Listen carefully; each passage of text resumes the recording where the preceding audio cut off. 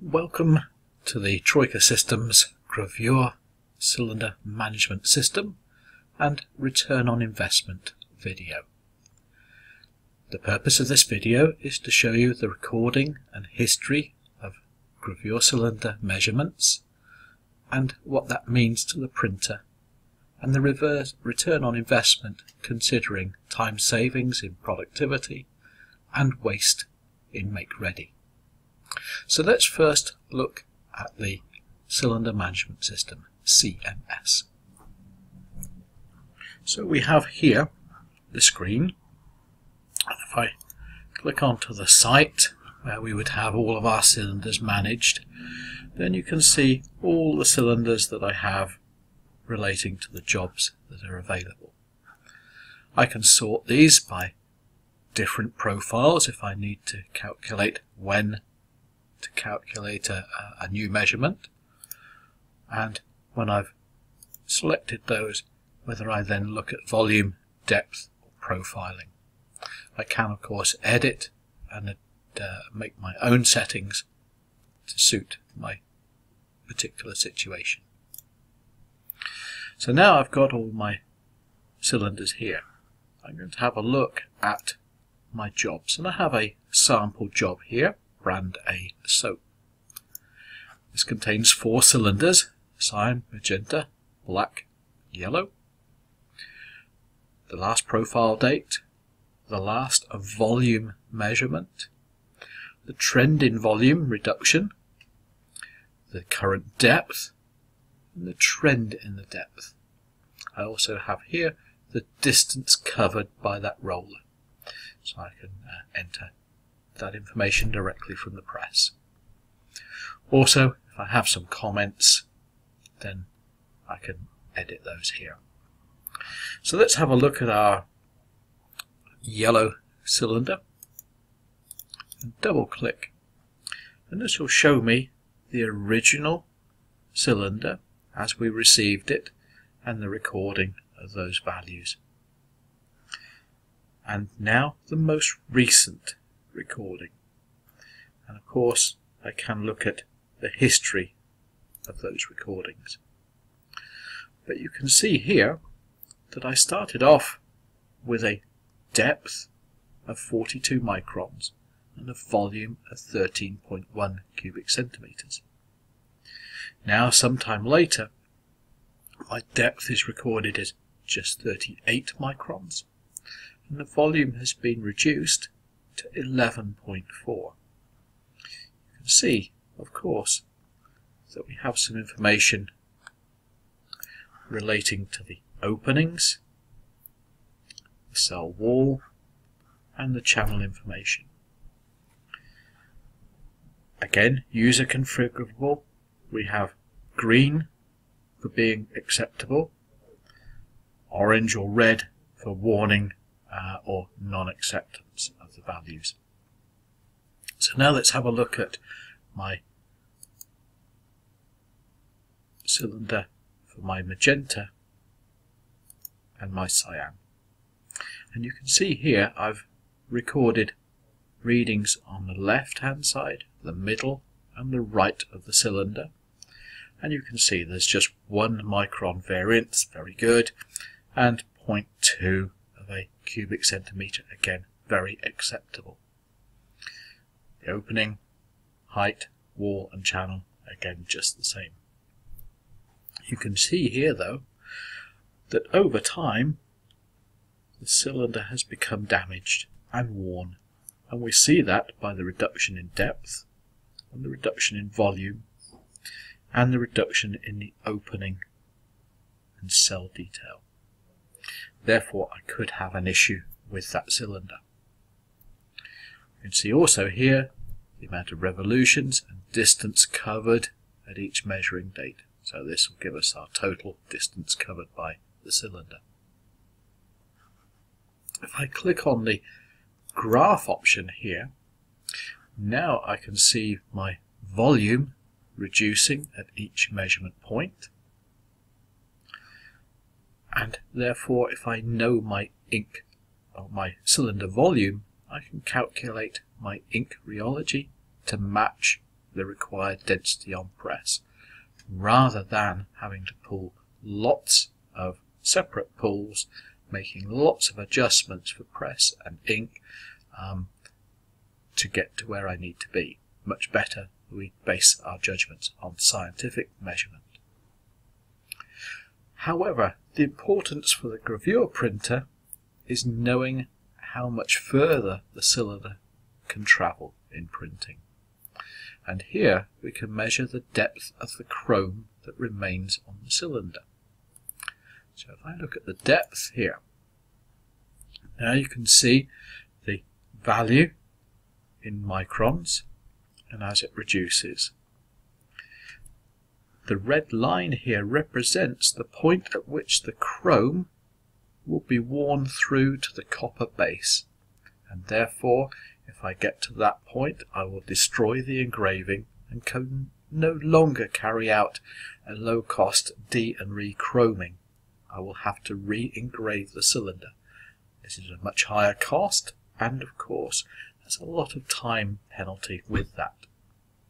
Now, not all cylinders are the same, so we can adjust our setting to manage that expectation. So now I can see that my 46,000, 50,000, 55,000, I can calculate, I think I can get another 5,000 meters of printing from that cylinder. Therefore, if I run that cylinder on press, I know my run length, I can calculate my ink rheology to match the required density given the volume, and I will know that I will be able to safely achieve that print run with that cylinder. However, it's no good if the run length is 10,000 meters, then I know through that job the cylinder will become worn out and therefore will destroy the job, creating a need to rerun the job and the additional expenses incurred in that.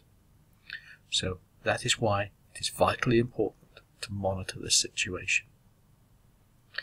So, having said that, this now gives me full management of all of my cylinders, and the database can cope with an unlimited number of cylinders. So from a few hundreds of cylinders to many tens of thousands, and we can carry out the history of that each time we do our measurement. So now let's see what that means in real terms for the printer using our gravure return on investment calculator. This is available in all currencies, but in this instance we'll be using pound sterling.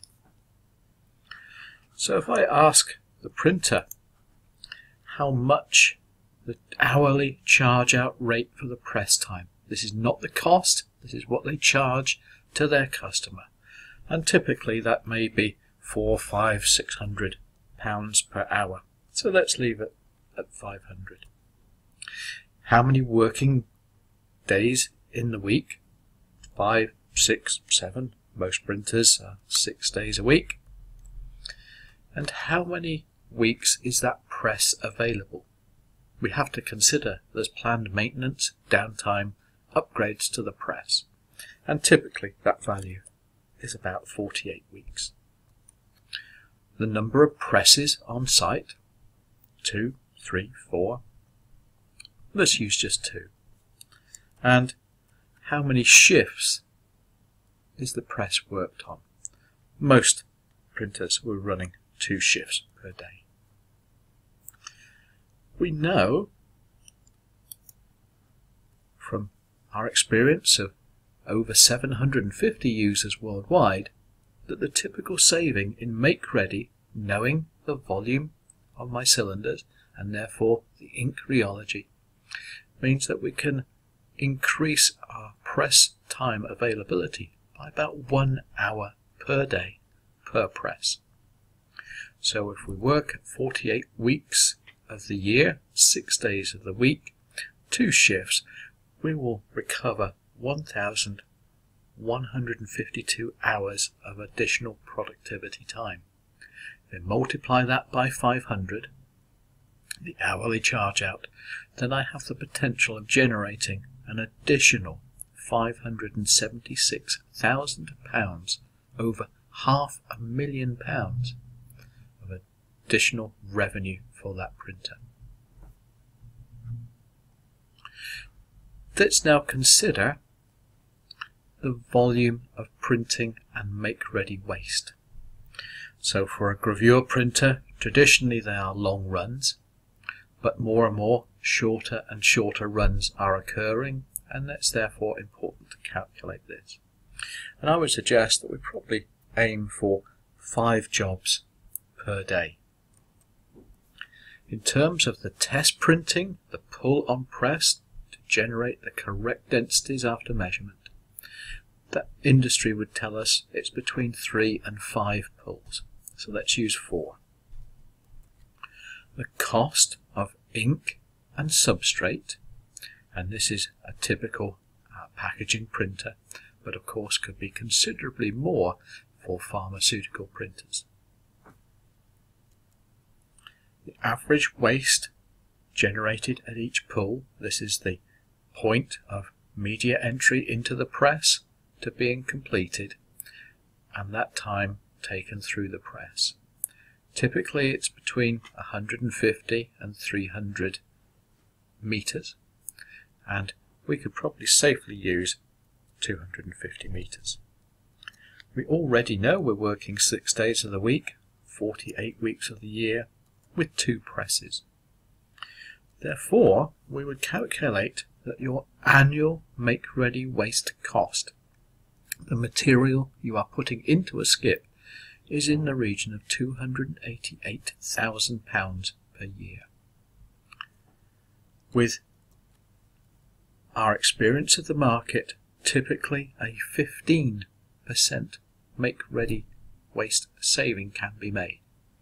Therefore, I would be putting £43,200 less material in the skip, and therefore that will very easily justify the purchase of the Anycam. In addition, we should consider the de- and rechroming and re-engraving costs if we're managing our cylinders correctly. So how many de- and rechromes per year? Given that the jobs come in at least a set of 4 cylinders, typically 6, and we would meant to make those in a reasonable value. So let's use 100.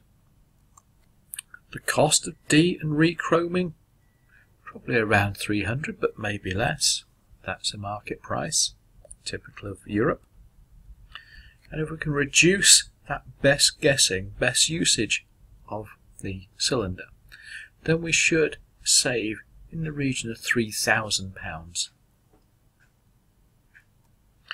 In terms of re-engraving, which of course is a very much more expensive situation because the cylinder has to be sent away, the time taken for re-engraving, the accuracy of rechecking the engraving for its quality. Again, if we used 100, I think that's probably quite high, so let's use 50. A typical new cylinder in the region of £1,400. Therefore, if we can reduce that by 10%, we will save £7,000. So that is a total saving in cylinder cost per year of £10,000. Let's have a look at our productivity gain, our make-ready waste saving, our saving in cylinder costs, and that gives us an annual value of £629,200. The cost of the Anycam with all of the software and the database management system is typically in the region of £18,500. Therefore, our return on investments would typically be from less than a month to maybe 2 years, depending on which element we use. But if we combine all of those values, we will see that the saving should be well within 6 months. And typically we find a realistic